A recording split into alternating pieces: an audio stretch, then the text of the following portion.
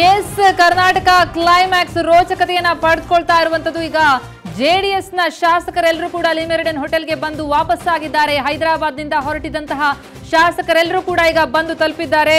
JDS ನ ಶಾಸಕರು ಅಲ್ಲಿ ಸಭೆಯನ್ನ ಕೂಡ ನಡೆಸ್ತಾರೆ.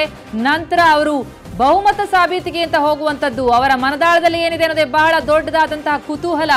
ಜೆಡಿಎಸ್ ನ ಶಾಸಕರೆಲ್ಲ ಕೂಡ ಲಿಮೆರಿಡನ್ ಹೋಟೆಲ್ಗೆ ಹೈದರಾಬಾದ್ನಿಂದ ಹೊರಟಂತವರು. ಎಸ್, ಒಂದು ಕಡೆ ಗಮನಿಸ್ತಾ ಇದ್ದೀರಿ, ಯಡಿಯೂರಪ್ಪನವರು ಈಗಾಗಲೇ ಬಹಳ ವಿಶ್ವಾಸದಿಂದ ಮಾತನಾಡಿ ಹೊರಟಿದ್ದಾರೆ ಅವರ ನಿವಾಸದಿಂದ ಶಾಂಗ್ರಿಲಾ ಹೋಟೆಲ್ ಕಡೆಗೆ. ಇನ್ನೊಂದು ಕಡೆ ಜೆಡಿಎಸ್ನ ಶಾಸಕರೆಲ್ಲ ಹೈದರಾಬಾದಿಂದ ಬೆಂಗಳೂರಿಗೆ ವಾಪಸ್ಸಾಗಿದ್ದಾರೆ. ಲಿಮೆರಿಡನ್ ಹೋಟೆಲ್ನತ್ತ ಧಾವಿಸಿದ್ದಾರೆ.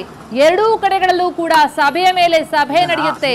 ಆದರೆ ಅವರ ಮನಸ್ಸಲ್ಲೇನಿದೆ, ಅವರ ನಿರ್ಧಾರ ಏನಿರುತ್ತೆ, 4 ಗಂಟೆಗೆ ಕ್ಲೈಮ್ಯಾಕ್ಸ್ ನಲ್ಲಿ ಗೆಲ್ಲೋರು ಯಾರು, ಇದೇ ಇವತ್ತಿರುವಂತದ್ದು ಬಹಳ ಕುತೂಹಲ. ಬಿಜೆಪಿಗೆ 104 ಇದೆ, ಅದು 112 ಆಗಬೇಕು, ಅಥವಾ ಅದು ಸಾಧ್ಯ ಆಗೋದಿಲ್ಲ ಅಂತ ಆದ್ರೆ ಜೆಡಿಎಸ್ ಕಾಂಗ್ರೆಸ್ಗೆ ಹಾಗಿದ್ರೆ ಚಾನ್ಸಸ್ ಸಿಗುತ್ತಾ? ಕಾಂಗ್ರೆಸ್ಗೆ 78 ಇದೆ, ಹಾಗೆ ಜೆಡಿಎಸ್ಗೆ 37, ಒಟ್ಟಾರೆ 115 ಅವರ ಸ್ಟ್ರೆಂತ್ ಇರುವಂತದ್ದು. ಅದರ ಸ್ಟ್ರೆಂತ್ ಹಾಗೆ ಉಳಿಯುತ್ತಾ? ಇದು ಕೇವಲ ಇಲ್ಲಿ ಕಾಣುವಂತಹ ನಂಬರ್ಸ್ ಅಷ್ಟೇನಾ, ಅಥವಾ ನಿಜಕ್ಕೂ ಕೂಡ ಅವರೊಂದಿಗಿದ್ದಾರಾ ಅನ್ನೋದೇ ಈಗಿರುವಂತಹ ಪ್ರಶ್ನೆ.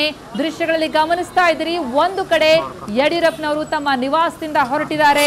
ಅವರು ಶಾಂಗ್ರಿಲಾ ಹೋಟೆಲ್ ಕಡೆ ಬಿಜೆಪಿ ಶಾಸಕರ ಜೊತೆ ಸಭೆಯನ್ನ ನಡೆಸಲಿಕ್ಕೆ ಹೊರಟಿರುವಂತದ್ದು. ಇನ್ನೊಂದು ಕಡೆ ಜೆಡಿಎಸ್ ನ ಶಾಸಕರೆಲ್ಲ ಹೈದರಾಬಾದ್ಗೆ ನಿನ್ನೆ ತೆರಳಿದ್ರು.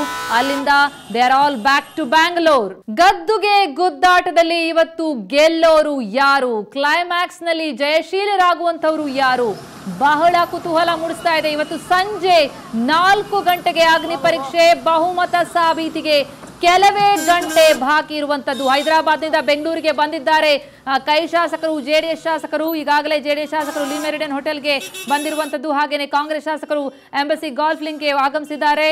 ಅವರೆಲ್ಲ ಅಲ್ಲಲ್ಲಿ ಅವರವರ ತಂಡದ ಜೊತೆ ಸಭೆಯನ್ನ ನಡೆಸ್ತಾ ಇರುವಂತದ್ದು. ಇತ್ತ ಯಡಿಯೂರಪ್ಪನವರು ತಮ್ಮ ನಿವಾಸದಿಂದ ಹೊರಟಿದ್ದಾರೆ ಬಿಜೆಪಿ ಶಾಸಕಾಂಗ ಸಭೆಯಲ್ಲಿ ಭಾಗಿಯಾಗಲಿಕ್ಕೆ ಶಾಂಗ್ರಿಲಾ ಹೋಟೆಲ್ನಲ್ಲಿ.